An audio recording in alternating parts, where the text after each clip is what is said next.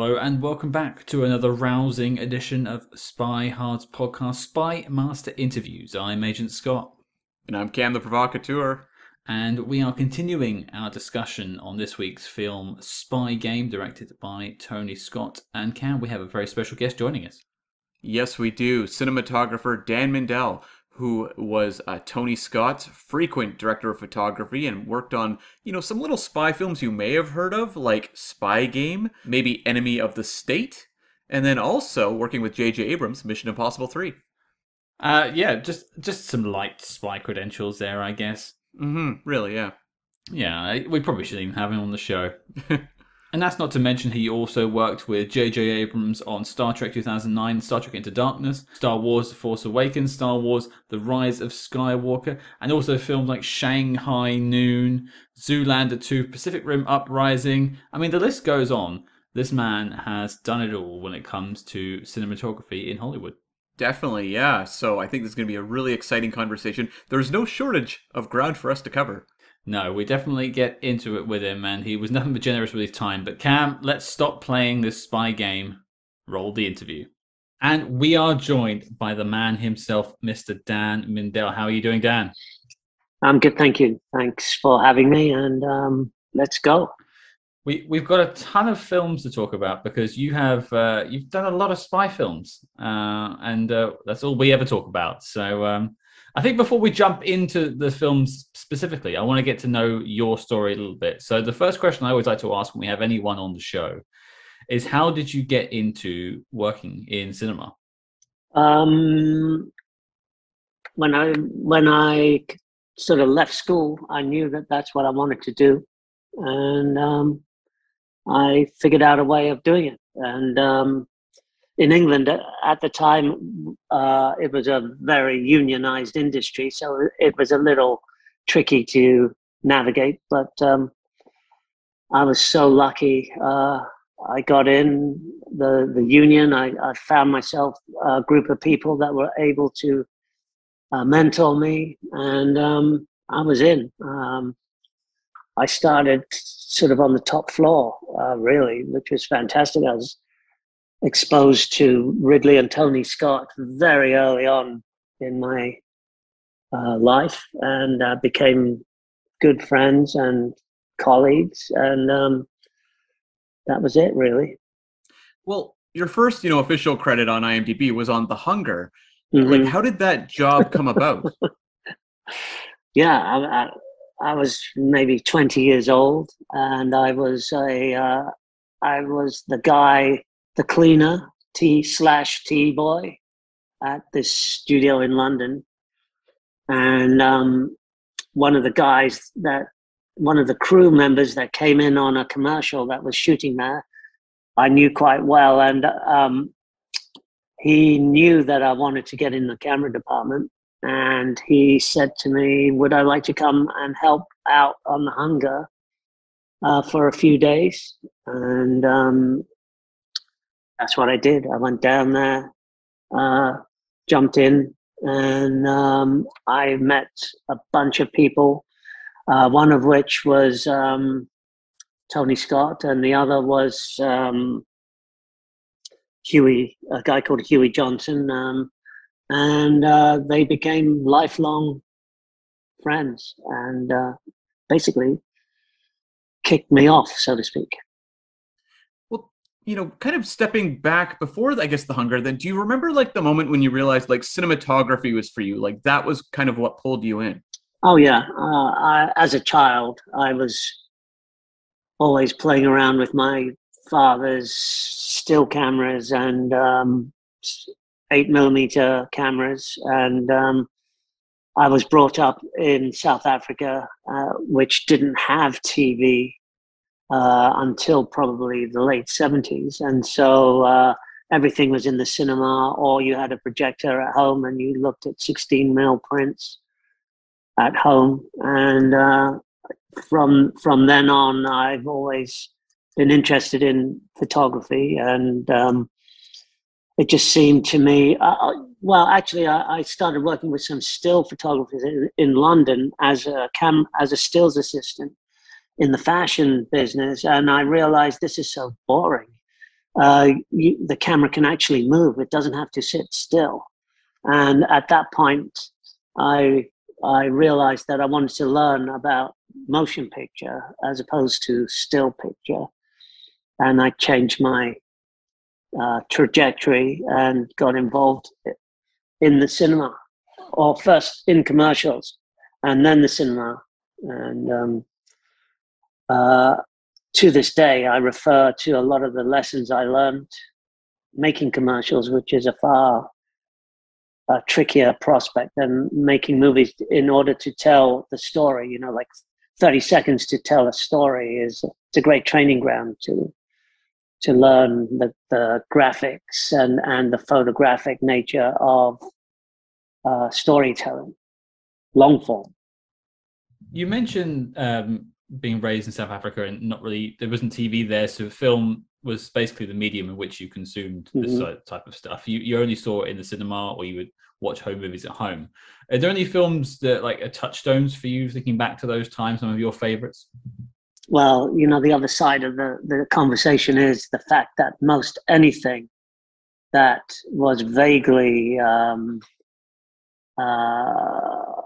contemporary was generally banned by the government. Mm-hmm. So what wasn't banned was usually Disney movies, animated Disney movies. I mean, Bambi was banned in South Africa, believe it or not.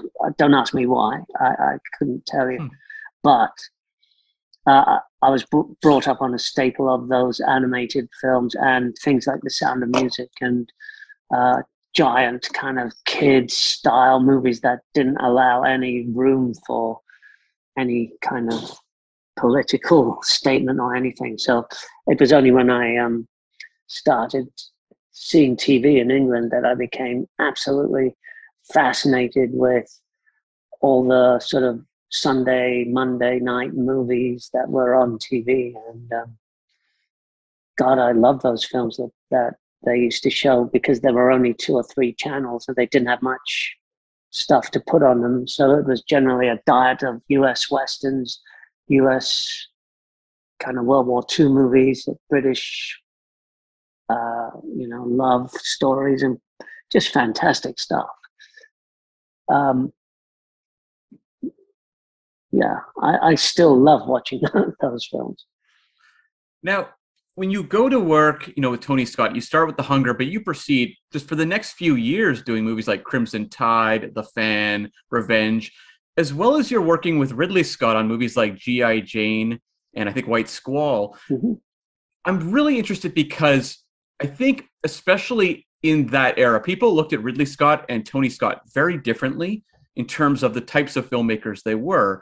I'm just really interested, as someone who's working with them, sort of what influence they have on your, evolution as an artist, but also just how different are their processes, or are they very similar in terms of the way they tackle a film?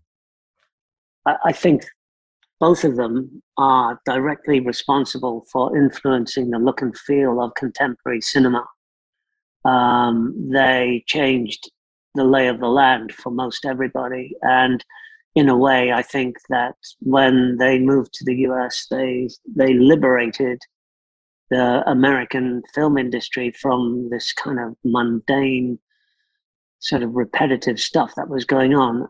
And this was basically at a commercial level, because Tony was still a commercial director. He hadn't made any of the movies he later went on to make in the US. And Ridley had much more, or many more credentials in the movie world, but Ridley was always considered the storyteller or the long form guy, and Tony was considered very vapid with his graphics, and people really misjudged, I think, because if you look at contemporary movies now, so many people imitate his style still, and that tells you a lot. I mean, Ridley, not so much. He's turned into a sort of just a machine that churns out movies. But nevertheless, what I picked up from them at the time, and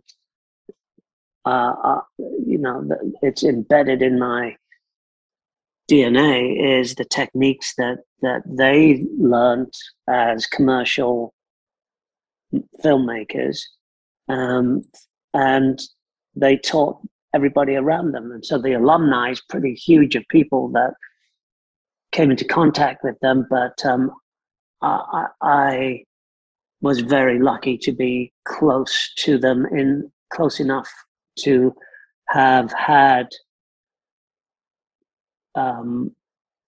Ridley allow, or I have Ridley's, what's the word? He enabled me to get US citizenship. He enabled me to get into the US as a film technician. And that changed my entire life, being able to work here in the US and work my way through the industry at the level that I was allowed to go at. I was so lucky, really. Mm-hmm. And you're working on, several Tony Scott films doing like assistant camera. Mm-hmm. And I'm just really interested the transition from doing assistant camera, working with Tony Scott, to being called upon to do Enemy of the State as the director of photography. Well, guys like Tony and Ridley and the people that came after them realized that the cinematographer was an enabler for the director, and the directors that knew about cinematography or photography didn't really need a cameraman as such. They just needed like a hybrid gaffer, because someone like Tony would actually direct the lighting. He'd direct everything. That was his MO. So as a focus puller, I was the guy that sat next to him when he was looking through the camera. Well, both of them. And having come perhaps from a different culture to the English, the sort of culture that they were surrounded by, my work ethic was very different from the people around me. So when Tony said, "Hey, move the thing over there," I'd jump up and go and move the thing over there. And, "Hey, someone do that," I'd get up and go and do that. And eventually he would just ask me to do everything. And at one point he phoned me and said, "Do you want to do this movie?" I had been shooting commercials and independent films, and I'd worked on TV and stuff like that, but I'd never ever done any long form like that, or at that level. And basically, when he asked me, I said, "No, I'm not ready. I don't want to take that responsibility. I can't do that." And he said, "Well, you can, but okay." He said, "That's cool." And so a few days later, I got a postcard from him that on it he said, "I owe you the next." And so the next picture was Enemy of the State, and I was invited in, and looking back on it now,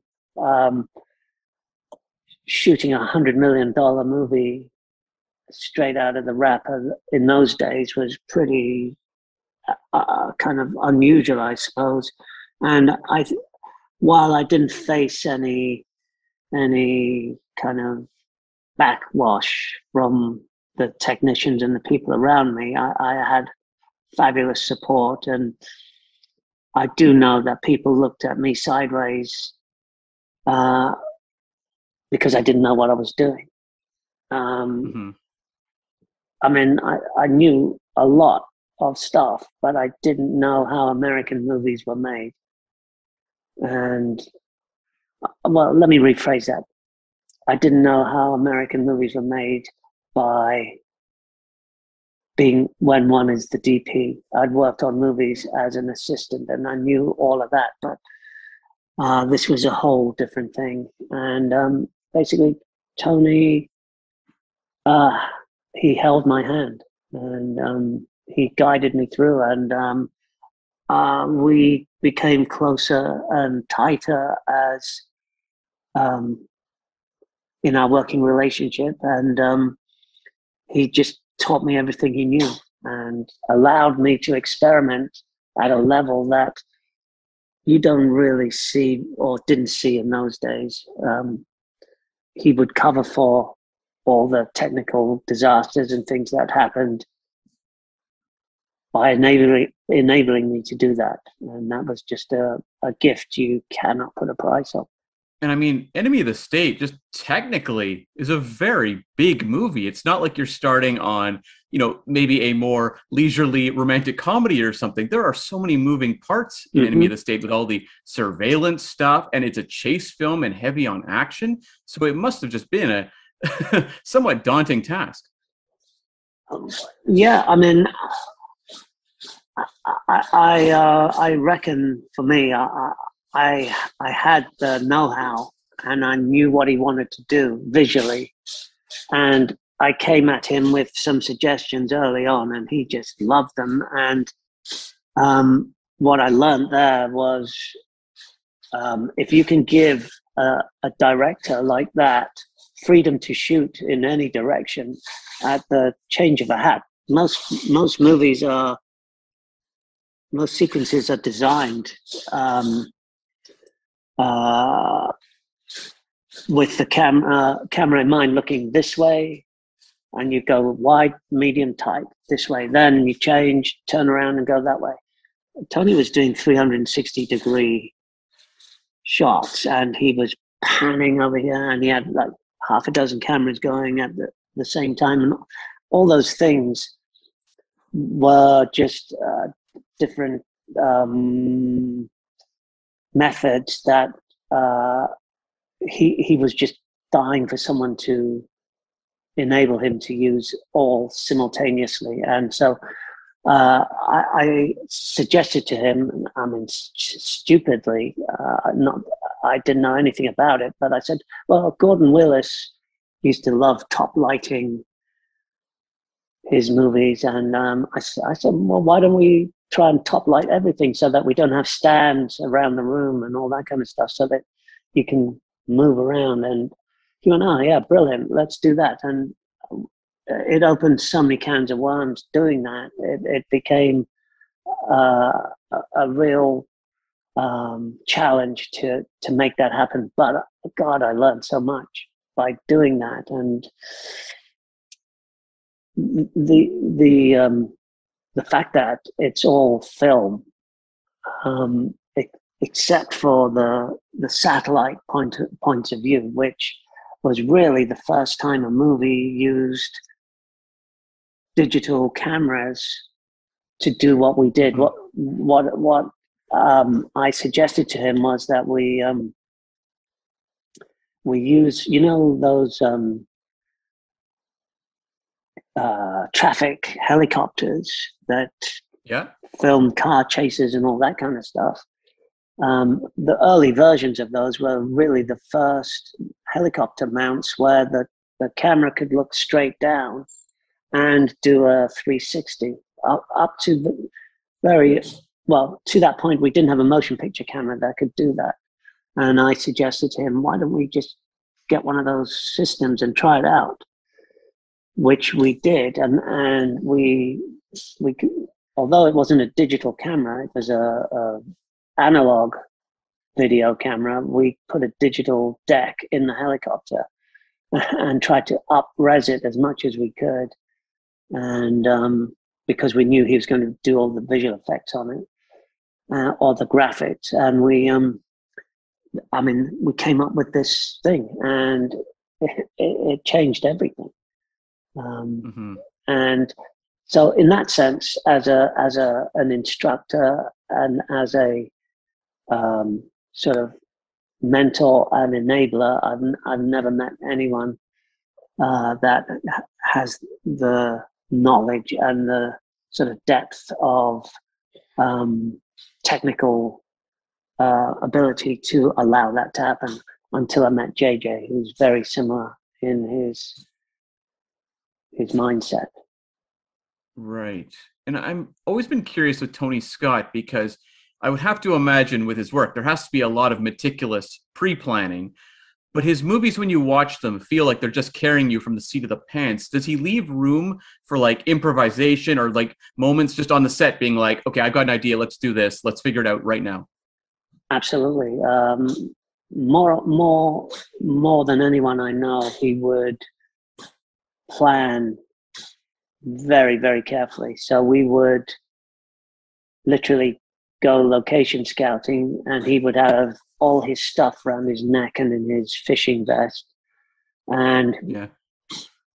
the sequence of events would be, we'd arrive on a location, he would get out with his compass, check the direction of the light, and if it was light, then everyone else, if it was right, everyone else could get out, and we would talk about it. If it wasn't, he'd get straight back in the car and move on. He wouldn't even think about it. And basically that was the beginning point for everything. Where does the sun go? What does it do? And once he had that, yeah, this will work. No, it won't. Let's go. And then, you know, the sequences, as I said, were meticulous because he would storyboard them incredibly well. And we would basically start with that as a plan. But he would bring in 6 cameras, and then that we'd have to move something over there, and that would change that, and then we'd move. But he would, like Ridley does now, he would know how he was going to edit from each camera to camera. And so someone would stand up out of that camera into this camera, and that would be useless. Switch it off, or go look at his feet, or do something. And that's what he encouraged on set for all the operators and everything. Just, if you see something, shoot it. And editorially, you can see that in the films, and you can see how his style developed from kind of zooming and tracking to panning to rotating to spinning to hand cranking to fabulous mind. Well, you are actually our first cinematographer we've ever had on the show. We've had screenwriters, directors, but you are the first. We thought we'd start with the best, so I'm glad you're here, Dan. Silver-tongued devil. Well. So what we want to try and do for all the films we mentioned today, I'm going to ask a question and see if we can find the answer. Okay. What is your favorite shot? We're talking about Enemy of the State first. Oh. What is your favorite shot of Enemy of the State that you put together? And maybe what was a challenge you overcame putting it together? My God. There's a lot in there, but there's one setup I always refer to, where we are tracking through a tunnel with Hackman and Will Smith in the car, and we are looking through the driver's window and head on at the same time. And in those days, it was film cameras, and the one camera looking through the passenger window, the profile, the window was closed, and so the reflections of the fluorescence in the tunnel, or not the reflection, the effect of the fluorescence was doing this over the window. And the camera has an eyepiece, and if you don't close the eyepiece, you can expose the film through the eyepiece. And so we did this very fast tracking shot through the tunnel, and the eyepiece was left open by mistake. And the eyepiece was looking straight up at the fluorescence in the ceiling. Every time a fluorescent went over the eyepiece, it exposed or it just halated the film. Mm. And so when you look at the actual movie, you'll see the car's going through the tunnel and the light's doing this, and it looks like we planned it. Mm. But it's a total accident. And, that taught me that, well, something that Tony always said is that the magic that you get comes out of the accidents that happen on set. And so when that happened, he didn't lose his mind and chop someone's hand off. He went, let's have a look at it and see what it is. And that's something that taught me a huge amount in terms of taking risks and doing things you're not supposed to do in order to get something exciting to happen. Well, it just goes to show that there was a lot of trust on that set, and that's that can give some very interesting results, and it clearly did with Enemy of the State. I did have one more Enemy of the State question we actually got through a listener of the show, Dave, who sent a question into us about it. He asks, and this might be, you may know the answer, you may not. Was it the intention that Enemy of the State was somewhat of a follow-up to The Conversation? Because they would reference it in the film. There would be shots of Hackman as a younger man. Totally. We shot the same locations. The conversation of the conversation, or the conversation about imitating the conversation, was never really very overt, to use spy language. But appreciate it. But it was definitely something that he wanted to do. But basically, the message is the message, and it's still pertinent today. And it was fascinating because we had some real spies working with us to show us the technology and all that kind of stuff. It was huge. These NSA chaps. That's another whole story. Well, the film we're talking about this week, and I think it's what initially brought us to contact you, is your next, I think on your credits, is that your next follow-up? You did Shanghai Noon in between, and then we're at Spy Game, back with Tony Scott. Now, how did that relationship continue? Were you called immediately when he had the film? How did that start off? I can't really remember how it started, but I do know that basically we spent most of our time during the year in between Enemy of the State and whatever else was going on, shooting commercials and for his company, and in those commercials we would try different techniques out in order to use for the movies that he had coming up. So, you know, we were messing around with hand crank cameras, we were messing around with bleach bypass, and we were messing around with DIs, which hadn't really started on movies. They were still it was still a commercial thing. Movies were color timed photochemically, and so all these conversations were going on while we were doing commercials, and he never really intimated until he had it locked what was going to happen. And having sort of dual nationality and working in the US and being able to work in the UK, it was very easy for me to be the guy that could literally go with him and continue the conversation in the UK. And so that movie was supposed to be Berlin, and he was offered Hungary, Budapest, and London. And so we went to England and we started building sets in England, and we scouted Oxford, where we shot China. Out in the streets of Oxford, and in the old prison in Oxford was the prison that Brad Pitt was in China. And I've been in there. I did not know that. I've been in that prison. Yeah, it's a hotel now or something. Yeah, it is. I was there a few years back. That's blown my mind. Wow, thank you.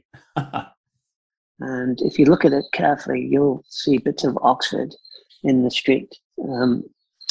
Anyway,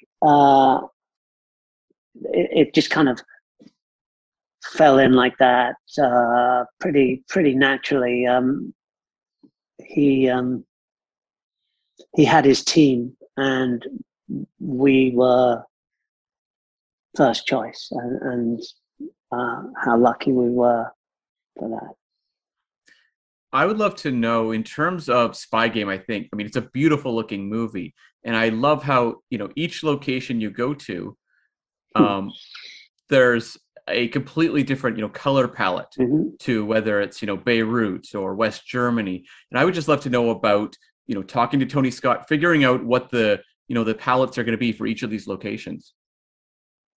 Well, in those days, the color palette was what we did on Enemy of the State was the movie took place around Christmas on the East Coast, and the weather's really dismal and horrible, and we deliberately shot it very monochrome, but the only color that we wanted to put in there were Christmas lights and decorations, and the rest was just monotone. And we went from that to Spy Game, where we knew we were going to be in different locations, and we wanted to affect the mood using, the limited chemical knowledge that we had. And so Beirut, we went and scouted actually northern Israel on the border of Lebanon, and the Intifada started. And so we had to move those locations to Casablanca in Morocco, where the architecture was fundamentally different and everything was different. We had to redress all of that and color it and work out the palette, which we, in a naive way, I suppose, we kind of made it a khaki colored thing, knowing that we were going to have to cheat Vietnam. In Morocco, we found an oasis, and we just could not control the ambient light there. So that was the first time we did a DI in a movie, was that sequence, the Vietnam sequence in Spy Game. Stefan Sonnenfeld did the coloring for us, and that was an epic event, really. And Budapest and the streets there, midwinter, really dictated itself what it was going to look like. Dismal, severe, and communist. Maybe just maybe it should have been a question I asked earlier on, but for people like me who don't know much about how films are put together, when Tony calls you to come in and to help put this together as a cinematographer, where does the director's vision end and your input begins, and what actually frames the shot? How do they go together, like making the vision of the film? Where do you collaborate at that stage? Well, we basically speak the same language, which is aspect ratio, lens size, and that's the sort of thread that runs through the conversation. I know what he's talking about before he finishes the sentence, because we, on a daily basis for years, that's what we do. We change the lens. Oh, let's put the 80 on, or let's do this, let's do that. But what happens early on with a guy like that, he used to hire his designer or a designer to do location photographs for him, in order to find where he was going to set the story. And a lot of the mood would come from those initial location photographs. And those would be the ones that would catch his eye. And specifically, it would be backlight, reflections, dust in the air, stuff. And he would start building a mood book for each sequence, and we would sit and look at it, and I really like this, I really like that, and then we'd talk about what kind of film we're going to use, and what the people are wearing, and who are the actors, and how we're going to make them fit into this space. For him, specifically for Tony, the heightened reality is really important, and the storytelling through the camera is just in those days was massively significant, in as much as the words as well, really. So he comes to you with the sort of like a mood book almost for the different sequences. Does Tony, I suppose, but also other directors you've worked with down the line as well, do they provide storyboards as well, or is that something you help in the creation of framing the shot, even in a storyboard form? Well, a lot of that has changed now, because with these giant effects movies, they have to have the effects part of the movie all mapped out, and finding a look for those kind of things usually comes from the concept art. And so modern movies, concept art have become basically the lookbooks for the movies, because it's just basically that's how it flows now. I mean, you still get photographs of different places and things that go in the movie, but Tony used to walk around with a little snapper camera, like a, what do you call it? Not an instant camera. Anyway, like a 35 mil. Yeah, yeah. And he'd have a pocket full of film, and we'd go on location. He'd shoot all the stills, and you'd get the angle, and then he'd process it and then print it, and that was really the okay. 2 years later, we'd go to the location, and he's got the photograph. Okay, this is where the camera's gone. Very specific. That kind of specificity is gone. People are much more kind of loose about it now. Well, with Spy Game, you're also shooting, Robert Redford throughout this movie, who's a director in his own right, a very accomplished director. Was he very kind of just leaning back and just following Tony Scott's vision, or did Robert Redford have ideas? Was he putting anything forward? Well, yes, and yes. I mean, thoroughbred Hollywood royalty actor. So he knows the protocols. He knows the what's the word? He would never suggest anything without doing it the right way in order to make the movie better. So he was fastidious about his performance and about learning his lines, but the protocols of adding to the movie with someone like Tony are very regimented. You can't just say, "Hey, I've got an idea, let's do this." You got to kind of talk him into it. And but Redford was fascinated with Tony's procedure and how he did it. So for an actor, director like that, it's also a learning space. And I often would have conversations with Redford about, he would go, "Why is the camera so far away?" Because he's used to it being here, but Tony would put on the 3:1, which on the long end, which is about a 400 millimeter lens, and he'd be like that, but the camera would be way over there. And Redford's like, "Why is the camera over there?" And I'd stand in front of it on his mark and say, "Go look through the camera, check it out." And so for him, it was just as interesting to be there as it was part of his job. He was there and he was learning for sure. And one anecdote I came across was that Robert Redford was a little confused, maybe initially, at the helicopter shot when him and Brad Pitt are seated on the top of the building. I think it was in the Beirut section. Yeah. And I was wondering if you could just talk about that helicopter shot, because, I mean, that may be just one of the big visual set pieces of the movie. Well, there's a lot going on with helicopters at this point. We use them a lot in commercials for car commercials, and we used to shoot these giant Marlboro commercials out in Utah and the Four Corners, and we would use helicopters and every tool known in the film industry, like I said, in order to try them out and see how we were going to use them in the movies. And so part of the process was Tony had come up with this thing where he loved putting circular track down and doing 360 moves on the dolly where the background would move behind the guy smoking the Marlboro, and he'd be there, and it'd be just a fantastic thing. He wanted to bring that into storytelling, and that's why we were doing it there. We tried it out. But then he realized he could do it with a helicopter.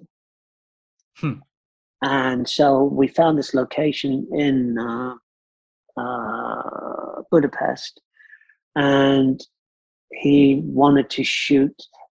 There was some awful trouble with the dialogue with Brad and Redford. The scene wasn't working, and there was also this helicopter involved, so it was really loud and confusing, and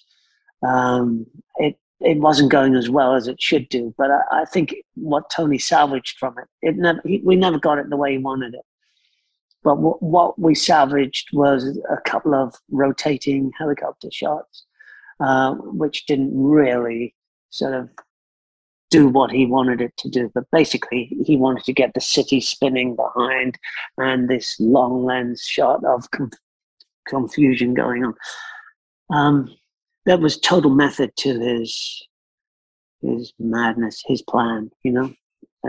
But I'm looking at the poster over there, and there's a picture of these Huey helicopters that we landed in, supposed to be in China, I think, or somewhere on the roof of these buildings, which happened to be an old Russian air base in Hungary.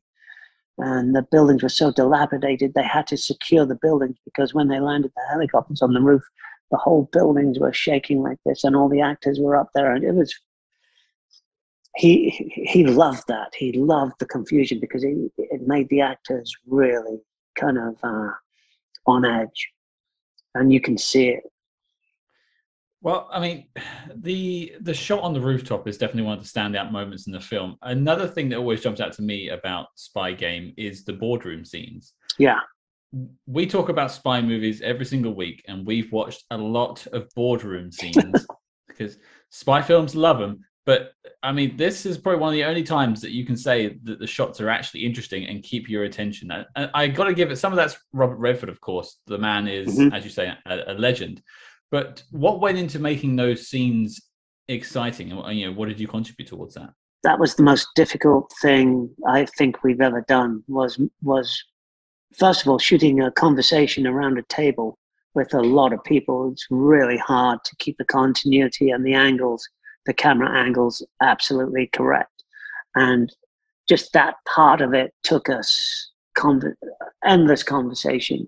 But then we had to build that thing was built on set, and it was just a terrible set to work on. We didn't have enough room to get the backings away from the windows and that kind of thing. And the idea of putting a one-way mirror in the wall where we could shoot through and be over the tape decks and all that kind of thing allowed us to cut in and out of the room if we wanted to. And we did our kind of Gordon Willis thing again, where we top lit the table.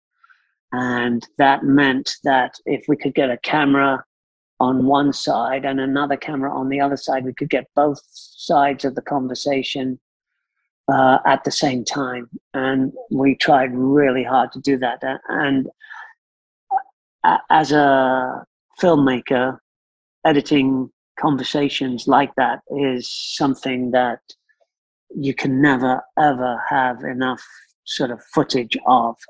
And so with his editing hat on, he knew how he was going to cut that conversation and get it sort of to have some momentum and speed, so that it didn't sound like actors just reading lines. And I think that's why it works. It feels more or less engaging. And that's probably the biggest mandate, is that anything we shoot has to be engaging. Mm-hmm. And there is some really fantastic action in Spy Game and in much of Tony Scott's work. And I've always really been interested because when you watch his action, it's, you know, incredibly fast paced. It can often feel disorienting, intentionally so. It makes you feel like you're caught up in the action. And you would see in the, you know, further down the road, a lot of, you know, directors and cinematographers would try to replicate, you know, an evolution of the Tony Scott style of action. And it often did not work. So I'm really interested, just from your point of view, what was Tony Scott doing that a lot of maybe directors don't think of or cinematographers don't quite understand? Well, there's a few things. In those days, CG was not an option, and so the skill of people on set to do things in camera was enormous. And so, for example, in Enemy of the State, when Hackman is driving his car and it's on fire, that's all real. It's not CG. Today, like when I go to colleges and stuff like that and talk to the kids about CG and that kind of stuff, and I say, look at this. Is this CG or is it real? The first thing that comes out of everyone's mouth, it's CG. But basically, there's a special effects guy with a gas pipe and a bottle, and he puts it across the thing under the camera, and you shoot. And when you say turn over, he lights the flame, and the car's burning, and Hackman's in there, and it's real. So that kind of mentality goes for basically everything. So, for example, in Spy Game, one of the sequences I love is when Brad Pitt is in the taxi driving through the city like crazy. He's telling the guy, go, go, go. That car, for some of the sequence, for the dialogue and that kind of stuff, was on the back of the trailer. And we were towing the trailer through the city, and Tony was making the driver go as fast as he could. And basically, I think today people would go, that's not safe. We're not going to do that. But we were a team, and we all knew how this was going to work, and we took the right precautions and did the right things. And you can feel that in the camera work and in the sequence, that there's nowhere to go. You've got to watch it. It's real. It's happening. You know that the camera's not going to cut away, that the car's going to go spinning around the corner, and sometimes you hit the wall, and the camera goes like that, but he'll keep that in the film. And there's so much to be learned. I think that the only person that's come close to taking it and running with it is Michael Bay. Mm-hmm. And Michael Bay was a huge student of Tony and Bruckheimer and those guys. He studied and took it, and I think that he's someone really important to keep an eye on. Well, I think before I ask the final Spy Game question I have one more question. You mentioned editing of Spy Game, and this is more of an overall question of the role, but specifically Spy Game, because it's such a stylistic film, the way it's put together in the end. What's the relationship between Tony Scott, yourself, and the editor on the film? How close are you working when it comes to actually shooting on set? Is the editor involved at that stage? Are you producing shots for them, or are they more picking up afterwards? No, the discipline on those sets was enormous. And as a head of department, whether you're the editor, the DP, the caterer, you're made to be culpable for your department and the things that go on in it, which is quite rare these days. So, for example, at the end of every day or the beginning of every day, we would watch dailies, and we would watch dailies as a crew. So it would be Tony, me, the camera crew, the editor, and we would all be in dailies, and we would be talking about what we shot and what was good and what was bad, how to make it better. And the editor would show us what he did the day before with what we did and that kind of stuff. Just an ongoing conversation. One of the first people I would speak to in the day would be the editor. Have you got the dailies? Did you check it out? Blah, blah, blah, blah, blah. And I'd have this conversation with the editor. Oh, we shot something and it might be a bit dark here, but just wait 5 seconds, it'll get brighter. That kind of culpability was really, really huge. And so the editor would come on set for sure. And by the way, he would have the storyboards that Tony made the day early in the day, and he would see, oh, they're going to shoot this and this goes like this. Just a really fabulous process. Well, as we alluded to with Enemy of the State, now with Spy Game, what is your favorite shot from the film? And if you haven't spoken about it, maybe how you helped put that one together. I'm looking at the poster because it's got a bunch of still pictures on it. Of hey, that's cheating. And I was watching a bit of it on YouTube the other day. I really like the whole film. The mood in it's really great, and I think my favorite sequence is when we all got in the helicopter and Brad is sitting there and we're just flying through the supposedly Vietnam.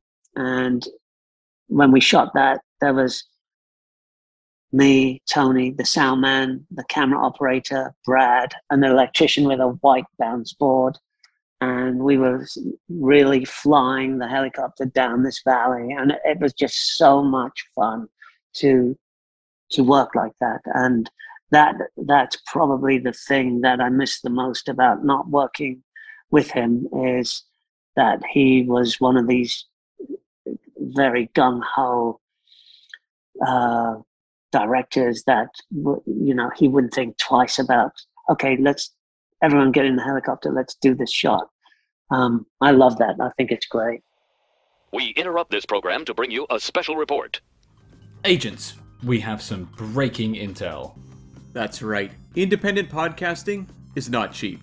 Equipment, hosting, research, these all add up, and we don't have Vesper Lind to bail us out. And also, we don't want to run ads on the show. Leave the shopping to Harry Palmer, we say. And this is a big reason we created the SpyHards Patreon. So we're here to ask for your help. Please consider joining the Patreon. You'll not only be gaining access to our exclusive lineup of reviews and film commentaries, but also helping support the show. We're currently saving to upgrade our sound equipment to meet IMF standards and give you an even better listening experience. With a wide range of flexible options and an ever-growing catalogue to dive into, become a true Spy Hard today and join the circus at patreon.com/spyhards, or you can find a link in the show notes below. Now, Cam, resume the spy jinx. Now, I wanted to take us over to another one of your spy films, but I would be remiss if we didn't just speak about Tony a little bit more. Spy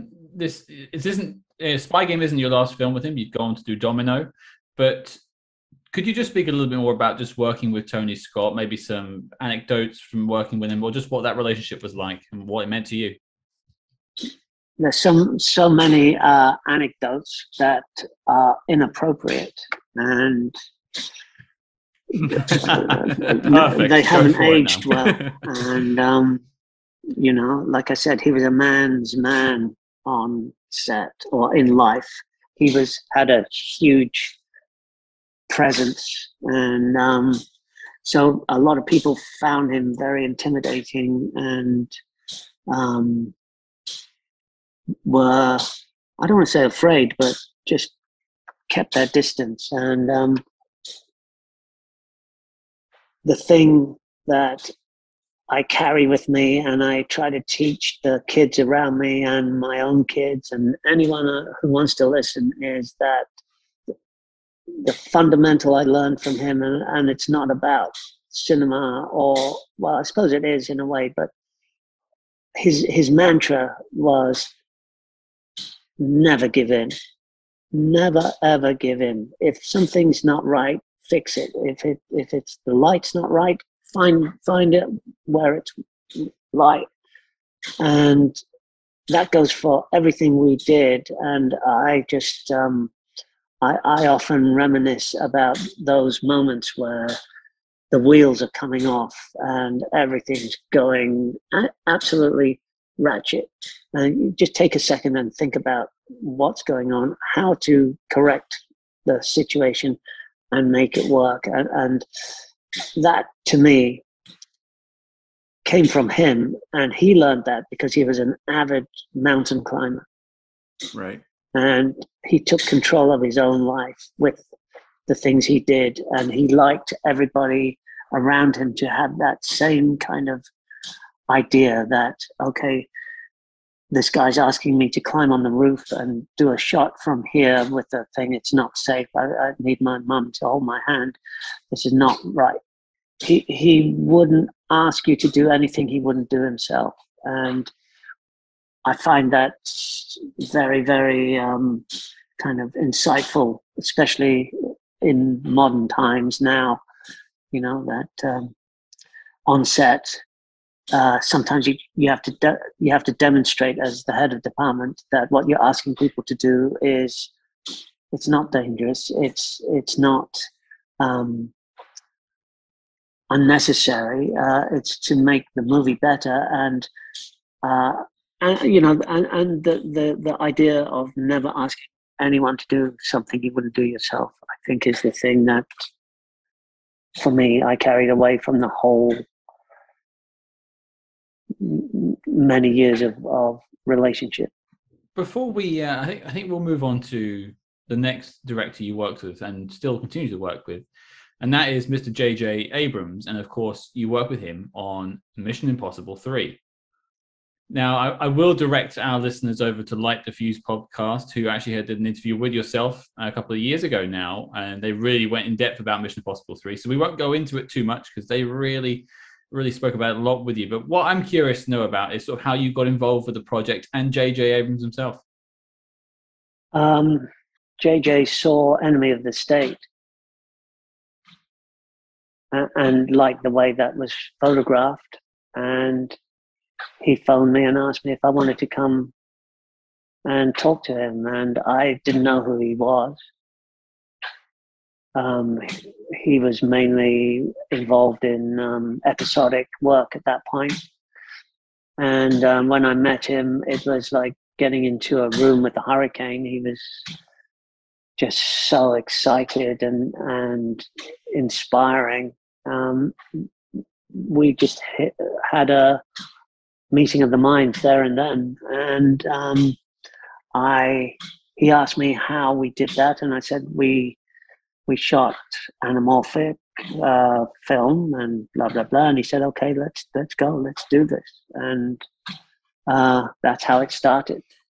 And I'm just really interested to know, you know, you're coming off of the first Mission Impossible, which Brian De Palma did, and the second one, which John Woo did, which are incredibly distinct visually. I'm just really interested to know about the conversations you're having with J.J. Abrams about visually, where do you want to take Mission Impossible? Well, you know, the mandates for those sort of franchises are incredibly heavy duty. You know, it's like the Bond mandates and all those kind of things. Everything's got to be that way for that movie and blah blah blah. And so when we started on it, most everything had been set in stone, except it hadn't kind of contemporized itself in terms of dialogue and look and feel and all that kind of stuff. And JJ's like one of the main directors then and now that has his finger on the zeitgeist and was able to sort of contemporize the film with modern language and aesthetics. And so the idea of bringing the kinetics to the camera work and to the editing and to the the action was really a combo of JJ's huge knowledge of visual effects, which I was fairly new to, and my ability to translate the camera into sort of Tony Scott-esque visuals, which is the longer lenses and the thing like that. Anyway, we came upon a language that that worked, and I like it. I like that movie. I like the way it looks. I think it's exciting, and the camera work, I think, is really. I'm not talking the lighting. I'm talking about the way the camera moves is really fantastic, and I think that what he liked and wasn't able to really focus on because of the politics and the giant actors involved and that kind of thing was the minutia of the story. So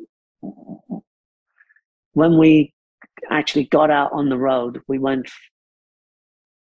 shot here, we were building in Italy, we flew over to Italy. Once we finished here, we shot in Italy, and while we were doing that, we were building back here. We came back to the US, and then we went to China, and so logistically it was a huge thing for everybody. And I think for JJ to keep the movie in the shape he did was huge.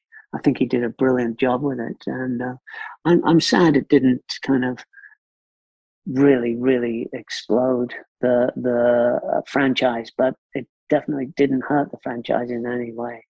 No, I actually revisited it the other night just to refresh my memory before speaking with yourself, and I think it really holds up. And maybe it didn't do as well as some would want it to, but I think it coming back is responsible for the fact that we have 2 more films coming in the next couple of years. You know, after 2, it was a bit iffy, so I think 3 put it right back on track. I think everybody learned from JJ within the franchise, how to bring the special sauce, and they've just each movie they've amped it up more and more and more, and I think the proof of that is that they've ended up making them in England, or being based in England, and that's because the visual effects and the stunts and all that kind of stuff are so good. And for a guy like Tom to be able to design these sequences around these just incredible stunts, started with, obviously early on he was riding motorcycles and smashing cars up and jumping up buildings and everything. But the way it was covered in Mission Impossible 3, I think, was the first time it was sort of so elegant, and they've maintained that all along. Well, yeah, just to perhaps compare and contrast, you've come from working with Tony Scott predominantly, and now this is your first time of many with J.J. Abrams. What's the set like? What's the difference between working for the two? How do they operate their sets differently? The stress level was way less on JJ's sets because he did not come from this authoritarian kind of background where hierarchy really counted, and that was the English system. That there was a definite hierarchy on the set, and in the US, it's a lot more relaxed. And on JJ sets, the mandate is that you behave the best you can. You treat everybody with respect and care and attention, and that is the overriding factor in everything. And that that blew my mind when I got on his set. It was just so calm and reasonable. And I want to talk just a little bit about the big set piece of the movie, which is that bridge action sequence with the helicopters. Oh yeah. And I would just love to know about just the challenges of shooting that sequence. Yeah, I mean, that was supposed to be on the real causeway, which is out in Virginia or somewhere over there. And we went and actually scouted it. So in my mind, we were going to shoot it live for real on the location, but we ended up in the San Fernando Valley in a field where we built some of the bridge and we shot it using visual effects and green screen to put that bridge into the environment. It was an amazingly tricky sequence. There were so many people involved and there was so much going on, but you know, the beauty of having someone like Tom Cruise on set when you do those kind of sequences is that because he does his own stunts and because he's so clued into the techniques, you can put him front and center in the camera. You can do all your close-ups for real, and I think that helps sell the indiscretions of the CG work. But boy, that took us a long time to do. Well, just to keep with what we've been doing, Mission Impossible 3, looking back, what's your favorite shot from the film and how did you go about achieving it? I think there's a lot of things I like in that film. I do like the preamble for when Tom jumps off the roof in Shanghai. It was a complicated 360-degree crane slash spider cam move where he literally, the camera circles around him and then he runs and it chases him and he jumps off the side of the building.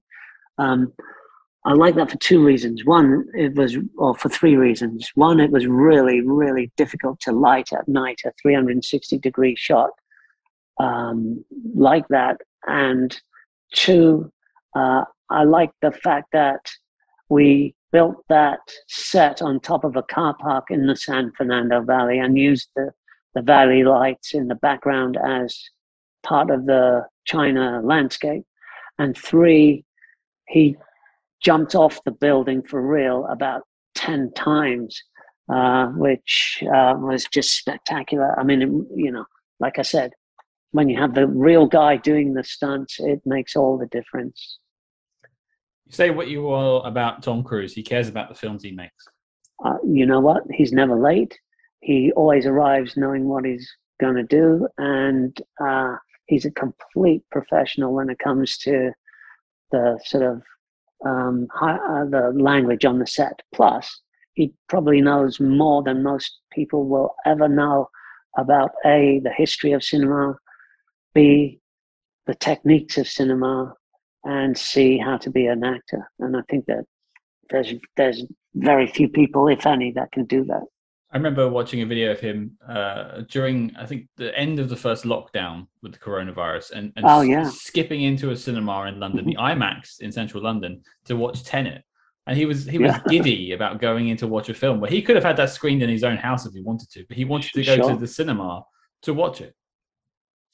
Absolutely. And that's what this is all about, right? Is making engaging visuals that complement the story and get people to enjoy stories that take them out of their lives and put them into this space for a couple of hours, and then you go home, and it's the combined experience or the experience of having that with an audience or a group of people that go through the whole thing yourself with yourself, and it's irreplaceable. I personally love going to the cinema. It's my thing, you know.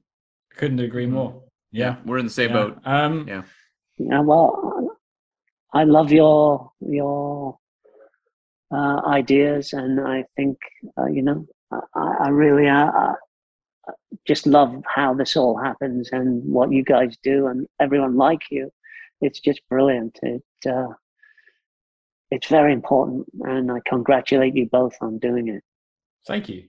Oh no, it's our pleasure. Yeah, that's wrapped us up for spy movies that you've covered, but there is as our listeners will know, Cam and I met at a Star Trek convention of all places. So I would be remiss if we didn't, dive from the Enterprise straight down to the planet Vulcan and talk about Star Trek and Star Trek Into Darkness, which of course you worked with JJ on. I mean, especially 2009, I was very much into the production of that movie. I went to the premieres of both of those films. They both mean a lot to me. So I got to ask you a couple of questions about those, if you don't mind. Sure.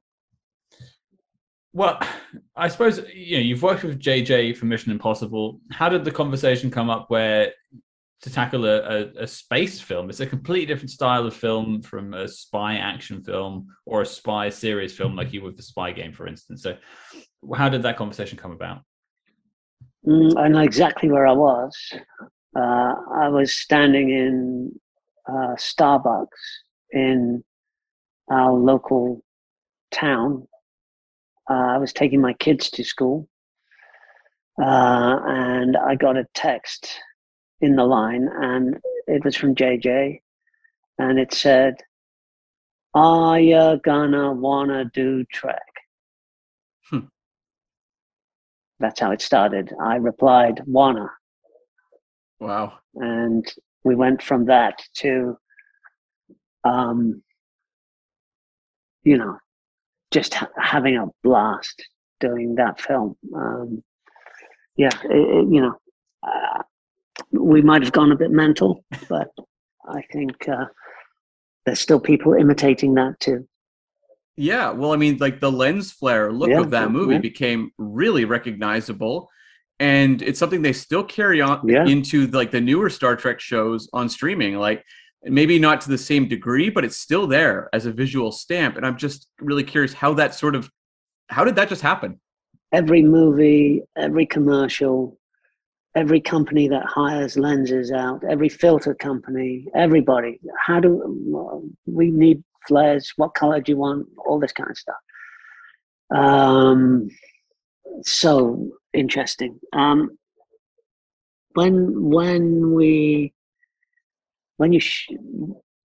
Basically when we were shooting Mission Impossible, we would get flares on the lens from different types of lighting that we were using, and I think there's a few flares in that film that made it through editorial that are there. And JJ asked me about it, and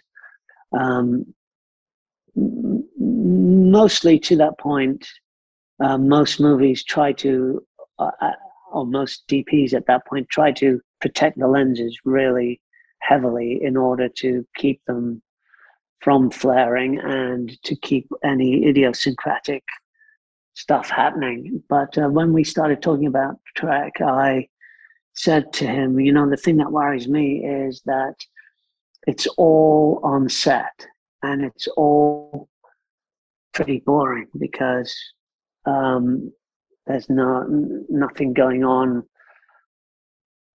lighting wise, or it's just pretty mundane. And I suggested that we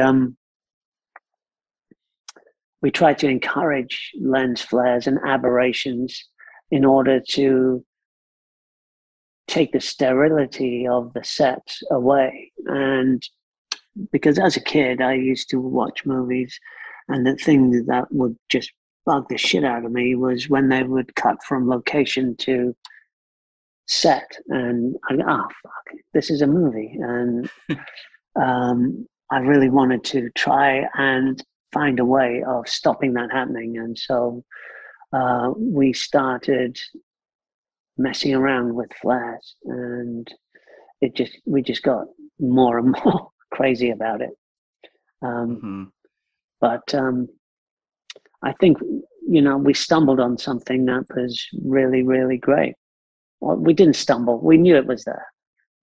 There was one sequence I wanted to ask you about, which was in Star Trek Into Darkness, when the Enterprise is plummeting at the end, and you have, Chris Pine and I believe Simon Pegg running through the hallways as everything's rotating. I would just like to know about how difficult it was to shoot those sequences, because they really are just incredible. We built a phenomenal set for Enterprise, which was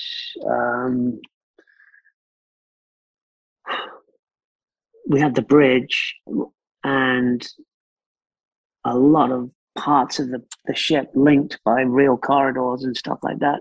But the one thing that we didn't do was put any of it on a gimbal, because JJ just didn't want to spend the money and figured we could do it better in camera. And so a lot of those rotations and a lot of that stuff is getting the actors to react as the camera is spinning. And, editorially, JJ knows how to manipulate the audience with the visuals and the action and the vibration and all that kind of stuff in order to sell the action. But I mean, what we did on those sets, which is basically what we learned on Enemy of the State, was to build all the lighting in and make it possible to shoot in any direction at any moment and not come into contact with lighting equipment. And that gave us a lot of freedom to make those sets work and use those tricks. The fact that the corridors are sort of oval or round, when you're spinning the camera and people are running, you get them to run on the walls and all that kind of stuff. It really sells the thing. And Zachary and Chris and all of them were pretty young and new at the game then, and they were prepared to do a lot more stuff than the older people would have at that time. So they were fairly athletic about it as well. Now, a lot of people talk about the JJ Star Trek films, and they mentioned lens flare as one of the first words that comes out of people's mouths. One thing I don't think people get enough credit for, and mostly, I'd say this is you, Dan, is being able to modernize the original series of Star Trek, like in an aesthetic kind of way. The visual style of how that show was shot could be quite static at times, or wasn't particularly active. You've obviously modernized it, but what was the thought process behind trying to update the original Star Trek and bring it to modern audiences? And so what development process did you go through there?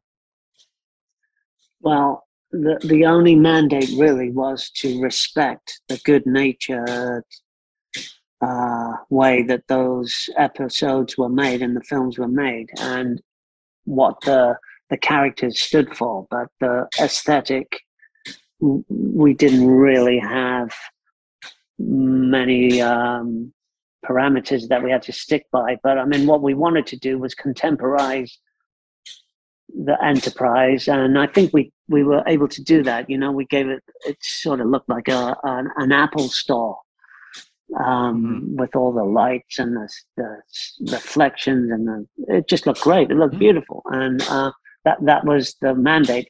Unlike Star Wars, where we weren't able to change a thing, we had to stick to the book in that one. But JJ was adamant that we kept the sort of the soul of Trek together, and we didn't mess with that. But like the shirts and the color coding of stuff like that, we kept that, obviously, and but they were so much fun to make, those films. Yeah, we're both big fans. I think you can see it in the film. People are having fun making them, and that's always a good guide of how things are going. And to be fair, it looks like there'll be a fourth one coming out in the next couple of years. So Yeah, absolutely. I would have loved to have seen Tarantino do one. yeah, that script is out there somewhere. I'd love to have seen Well. what was on it. Well, continuing our trend from earlier, even though this isn't a spy movie, but what was your favorite shot from the 2 Star Trek films that you put together, and perhaps a little bit about that? Oh my God. I can't tell you. I mean, I think that the fact that we were able to make the Budweiser brewery feel like the Enterprise engine room for me was a really kind of big coup that we were able to pull off, and it gave the movie a lot of scope the first time we did that. And then I suppose in the second one, I really enjoyed the IMAX part of those films, specifically the red planet, the volcano where Zach has to put the thing out. That was all practical. It was just brilliant to be able to manufacture a set that worked like that. And again, by the way, we did use helicopters to shoot some of that. You are keeping a helicopter company well in business, I think. Yeah, I mean, if you had seen that set, anyway, it was. I love the volcano, the sparks and everything. That's all real. It's a great opener for the film as well. The other one I always think of is the fight between Khan and the crew and the Klingons. There's lots of practical stunt work there, and there's like the ship suspended in the air at the top and everything. Yeah, a lot of wire work. Yeah. That was a bit. How can I put it? It was a huge stage piece that we had to fit into a couple of stages at Sony, and the story behind that. I mean,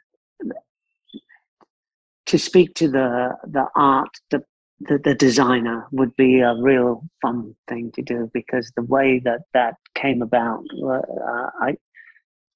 we need another hour or two to talk about that, because that was pretty breathtaking, the scope of it. And that's what's really interesting about JJ is, as a filmmaker, his scope is massive, and he's not afraid to go big when it comes to designing sequences and how they work. You reminded me that sequence. I got to look at that. That was pretty cool. It is a great sequence. Now, I think that covers us for Trek, but I'd be remiss if I didn't also ask about the wars of it all. You did briefly mention Star Wars, and of course you did The Force Awakens and The Rise of Skywalker. What was the conversation with JJ? Was it just another text message at Starbucks that brought that one around, or how did it come apart? Yeah. Well, one of them was, do you want to go to a galaxy far, far away? Wow. What a text to get. What a text. Yeah, they were just so heavy duty making those films. The first one especially. I mean, there was so much at stake. But what fun, and what a great job to be given to work on something like that, especially for someone my age who saw the first movie in the cinema. It was what a gift. I'll never ever forget that. And again, we were allowed to use film and all the techniques that we know and love, and I think that movie really did what it was supposed to do, and I'm really proud and honored to have been involved in both. And I mean, the most iconic aspect of the Star Wars franchise is lightsaber fights. And the ones in both Force Awakens and Skywalker are absolutely fantastic. I think rank near the top of the franchise in terms of lightsaber duels. I would just love to know, as someone who obviously, the original Star Wars movies would have had a real impact, what it was like to shoot a lightsaber sequence, and how challenging were they, whether it's the forest one or the one on the wreckage? The one in the forest was supposed to be in a real forest at night in the snow, and we looked everywhere for that place.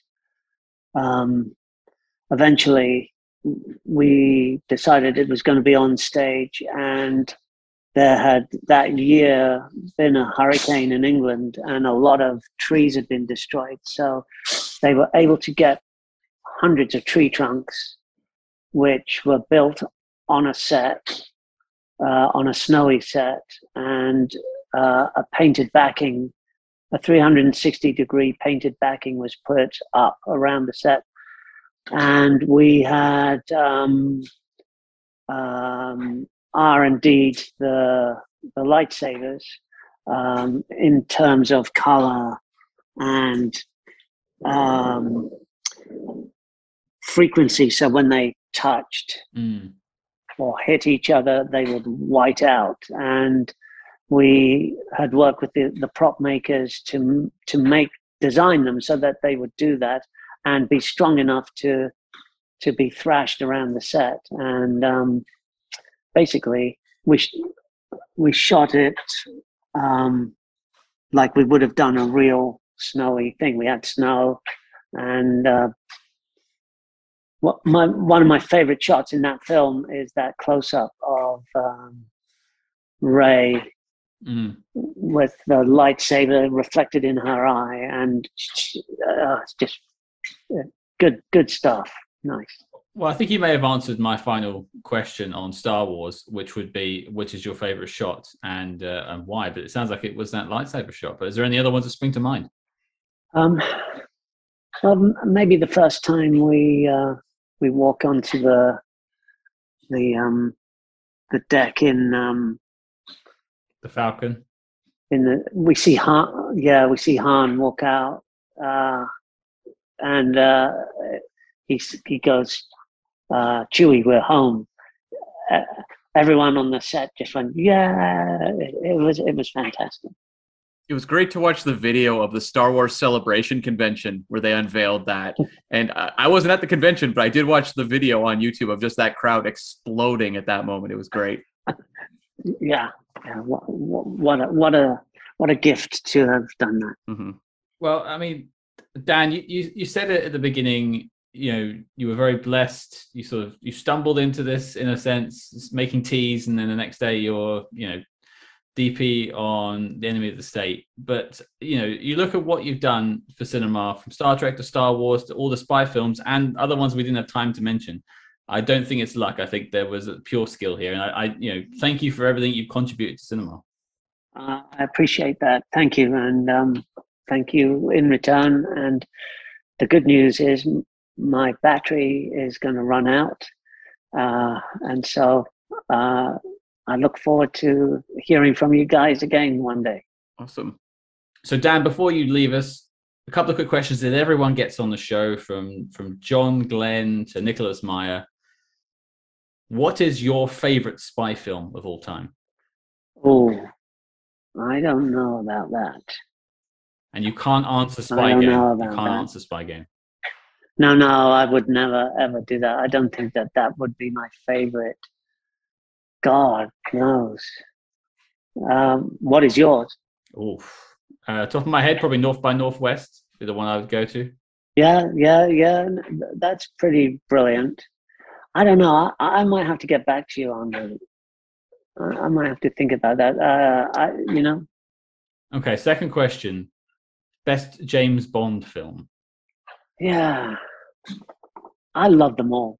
I even love the bad ones. Yeah. And they sort of, for me, as important as the Indiana Jones movies, because one of my favorite things about cinema is when you are 90 or 9 and you go to the cinema and the movie takes you on a trip and shows you other countries and other places.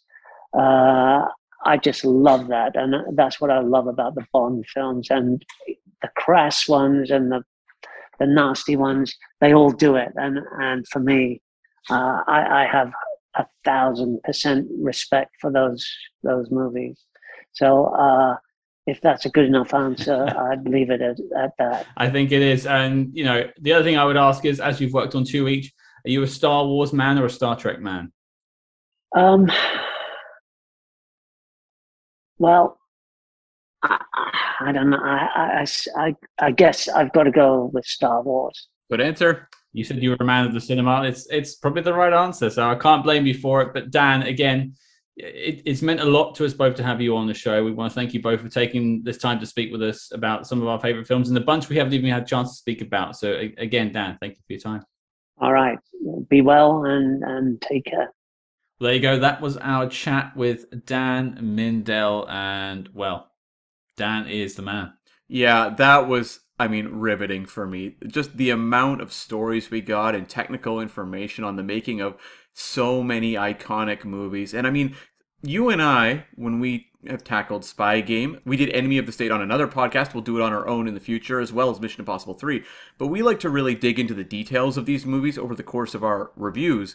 And it was just so fantastic to have someone more than willing to share all these little nuggets of information about the process of working with Tony Scott on those movies and just all of the projects he's worked on.